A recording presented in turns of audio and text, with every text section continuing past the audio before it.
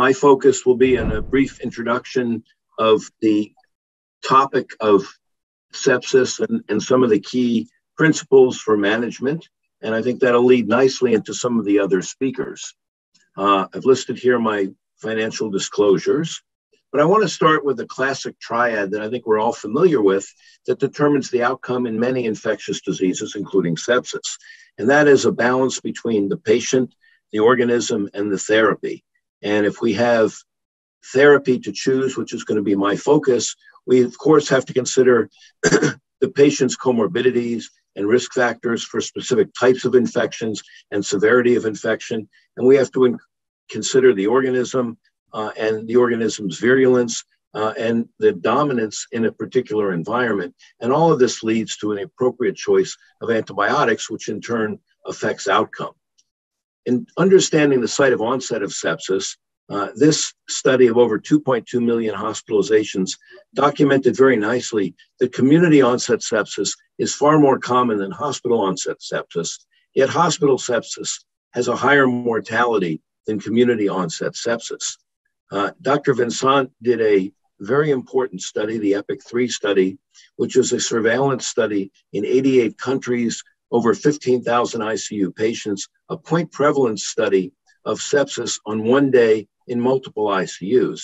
65% of all the patients in that study had one positive culture, and gram-negatives were the most common organisms.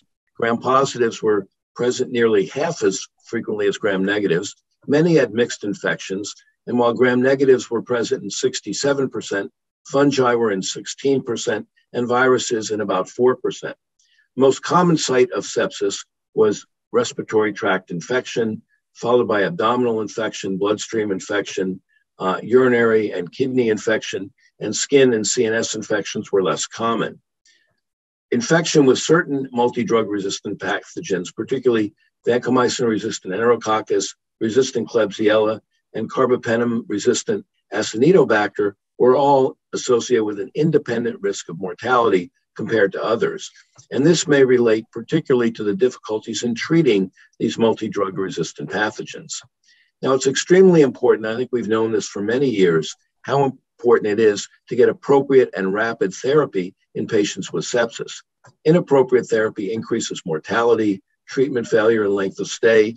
And in this meta-analysis of 114 studies, it was very clear with severe bacterial infection that mortality was particularly increased with delays in therapy. And delays in therapy and discordant therapy were much more likely if there were multi-drug resistant pathogens. And I think that this is in keeping with the EPIC-3 data, that if we have multi-drug resistant pathogens, particularly if we don't anticipate them, if we don't account for them in our initial empiric therapy, we will have a delay in the initiation of appropriate therapy, and that in turn is associated with increased mortality. And illustrated here from that study are the common pathogens that are frequently treated discordantly, and the frequency of discordant therapy was particularly common with organisms like Enterobacteriaceae and Enterococcus faecalis, and particularly with Stenotrophomonas.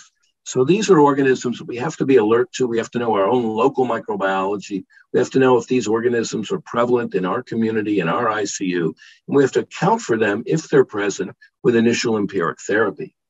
There's a lower mortality with appropriate therapy without delay.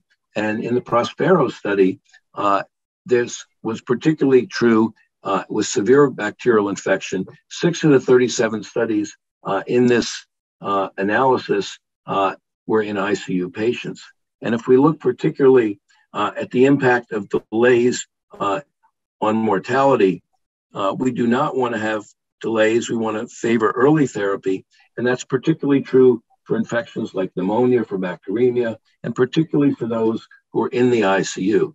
So the basic principle of antimicrobial therapy is anticipate the likely etiologic pathogens, anticipate the site of infection, know your local microbiology, choose your therapy correctly, do it immediately, and as soon as possible will reduce mortality. When we look at sepsis delays in the emergency department, this study pointed out very nicely that there are 2 types of delays that can occur in the emergency department. There's a delay from triage to the administration of antibiotics, but that can be the time from recognition of the sepsis, from entry to recognition, and from recognition to therapy. And what was identified is that more than 1.5 hours of an administration delay and more than 6 hours in a recognition delay are associated with increased mortality.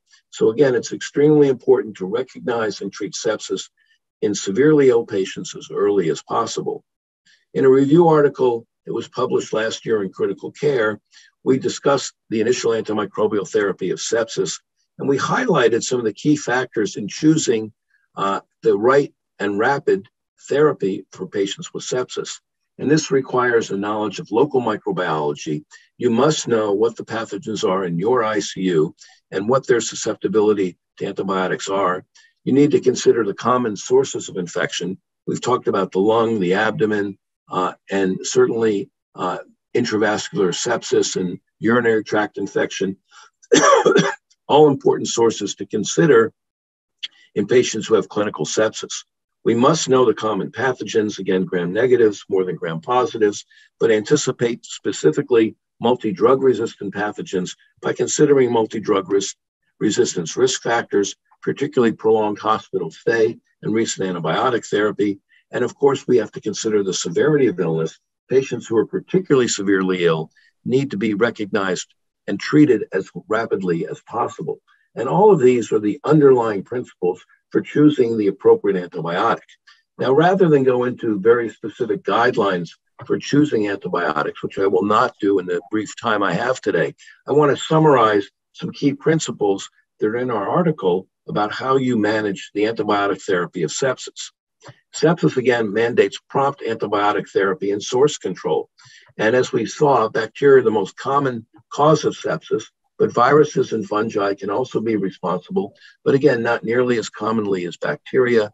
And among the bacteria, we see that gram-negatives are more common than gram-positives, and multi-drug resistant pathogens have to be considered because they're associated with frequently incorrect therapy, delays in appropriate therapy, and in turn, increased mortality.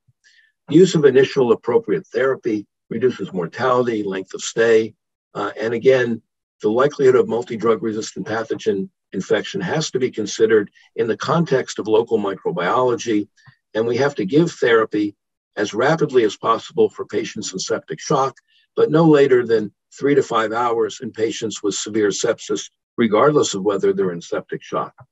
Biomarkers can be useful in deciding when to stop antibiotic therapy, but they shouldn't be a determination about when to use antibiotic therapy, particularly in patients with clinical sepsis.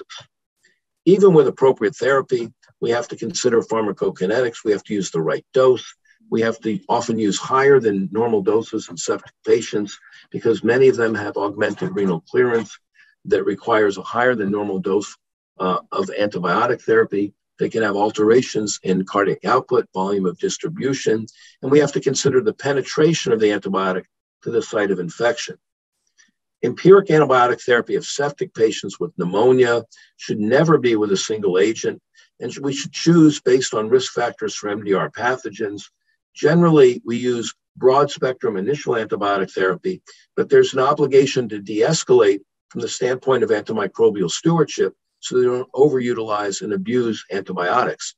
And the most important risk factors to consider when choosing empiric therapy are not only, again, local microbiology, but as I mentioned, recent use of broad spectrum antibiotics anytime in the last 3 months, recent hospitalization for at least 5 days in the last 3 months, and a knowledge of prior colonization or infection, particularly by pathogens like MRSA or Pseudomonas.